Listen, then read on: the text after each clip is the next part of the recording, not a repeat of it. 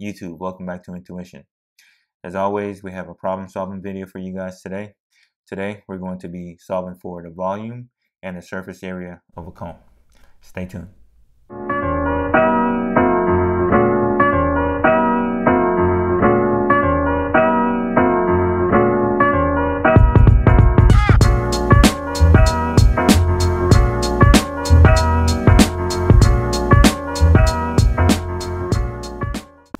So today we have a problem solving video, and the purpose of that is to learn large math and science concepts that have very broad application and will allow you to become smarter and develop a more intuitive understanding of the fundamentals and basics of science and mathematics. All right, so with that said, let's get into this problem. So we're asked to solve for the volume and the surface area of a cone. Okay, so there are two things that you need to know right off the bat before you even writing anything down and trying to figure out the answer to these questions. So number one, you want to know what volume and surface area are. Volume and area are basically a measure of the amount of space that something takes up. Volume is three-dimensional and area is two-dimensional. Second thing you must know is you must know how to adequately describe a cone in terms of the relevant parameters that will allow you to calculate the volume and the area. That's number two. There are different ways to describe a cone. How do I like to do it? Well, I like to start off with something simple. Is this similar to something that's even simpler that I know of? And there is, right? So when I look at a cone, to me, a cone is very similar to a cylinder. Well, a cylinder is basically a circle that has been extended, right? If you think about it, a cylinder is just basically a bunch of circles that are just cramped together. And the reason why I like that is that a cylinder is very easy to deal with. It's very easy to get the volume and the surface area of a cylinder because it's just basically a bunch of circles that have been extended. So what would be the volume of a cylinder? Volume would just be the area of all these circles added up together over a certain length, right? So what would that give you? Well, that would give you the area of a circle, which is pi r squared. You must know that.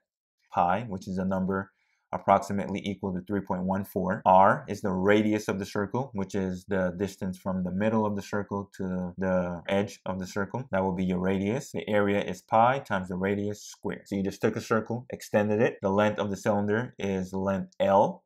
So basically the volume of the cylinder will be pi r squared times L, right?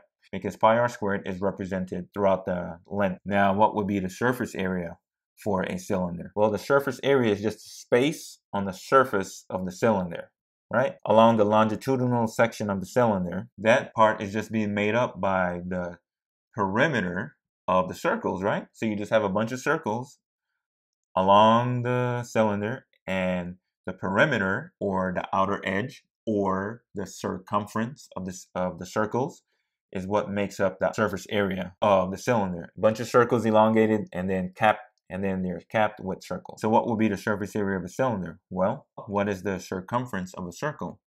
The circumference of a circle is what? 2 times pi times r, right? 2 pi r. To get the surface area of a cylinder, you just do 2 pi r, the circumference of a circle, and that is extended over the length of the cylinder, which is length L. So the surface area of a cylinder is 2 pi r times L. Easy. And that's just the longitudinal surface area. We can go ahead and add in the two circles that cap the cylinder, and that would be 2 pi r squared plus 2 pi r squared. Now, why do I go through that whole explanation of a cylinder? Well, I do that because a cone is very similar. A cone is also made up of a bunch of circles that are stacked together.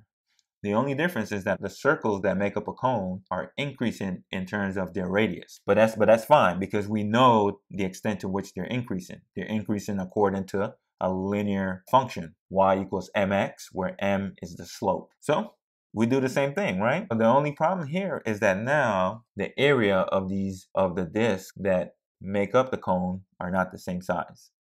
So what are we going to have to do? We're going to have to do an integral. So we're going to chop up the cone into the small disc. If we make those discs smaller and smaller and smaller and add them all up, well, each one of those discs basically resembles a cylinder. And we know what the volume and what the surface area of a cylinder is. So basically we can chop this cone up into a bunch of tiny cylinders, add up the volume and area of each of these cylinders, and then we'll get what the volume and area of a cone is. All right, so we know that the volume for a cylinder is the cross-sectional area, which is pi r squared, right?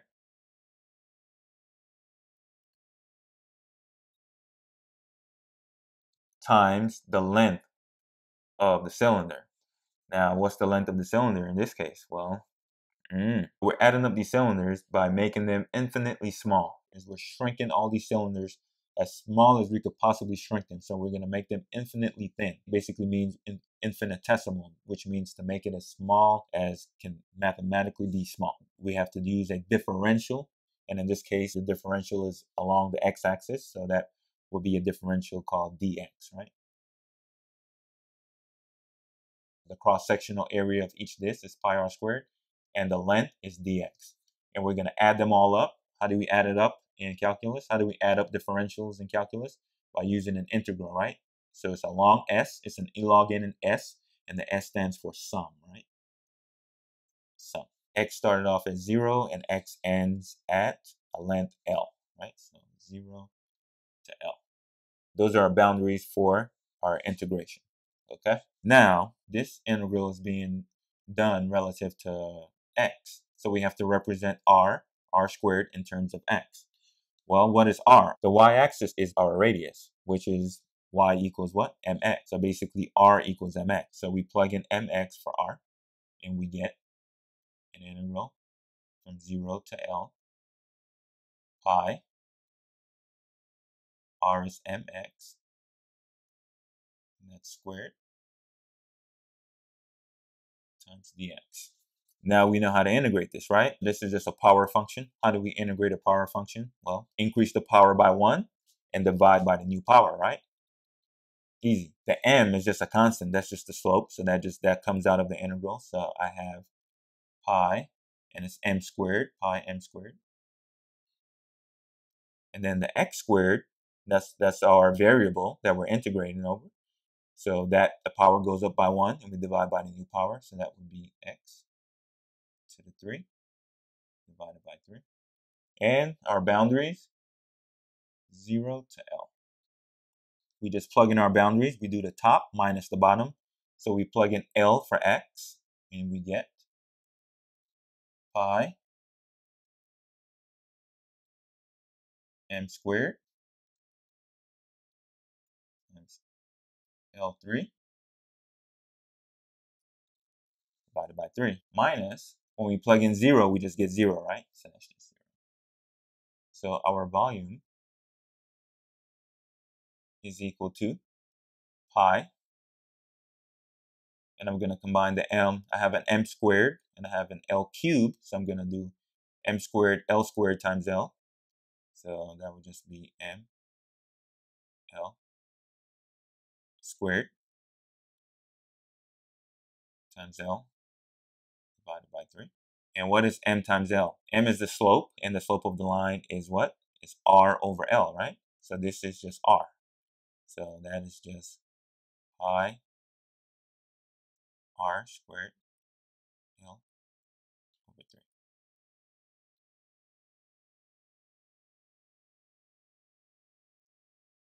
Okay? And that is the volume of our cone. The volume is pi r squared times L divided by 3. All you need to know is what the radius of the widest part of that cone is, and what the length of that cone is, and you'll be able to figure out the volume by just plugging it into this equation. Easy. So now let's take a look at how to find the surface area of a cone. Okay, surface area, same as how we found the volume, right? We chop the cone up into cylinders, and we know what the surface area of a cylinder is. It's just what? 2 pi r times the length. Each one of these cylinders inside this cone, we're going to make them very, very small, to the point where their width is so small that we can only represent that width by a differential. And it's along the x-axis, so that will be dx. It will be very similar, right? We have an integral from x equals 0 to x equals L times 2 pi r. R is just equal to what? Y, which is mx,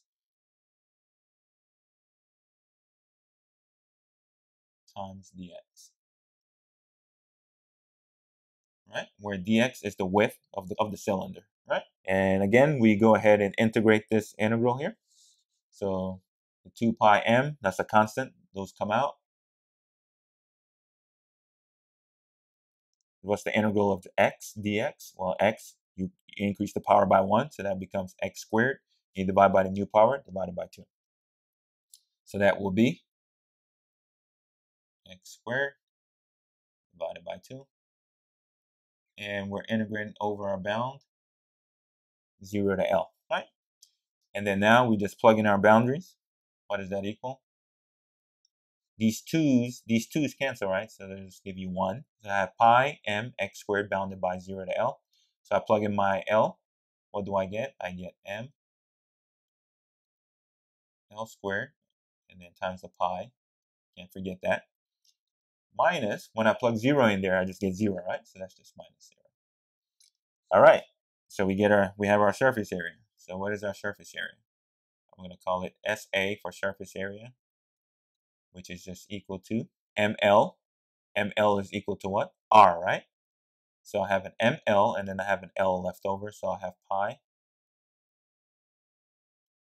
ML times L. And that will be the surface area of a cone. And of course, this is not including the circle that caps the cone. I'm just talking about the surface area along the length of the cone, right? Not the surface area that ends the cone. If you wanted to include the surface area that caps the cone off, what would you do? You just add a pi r squared, right?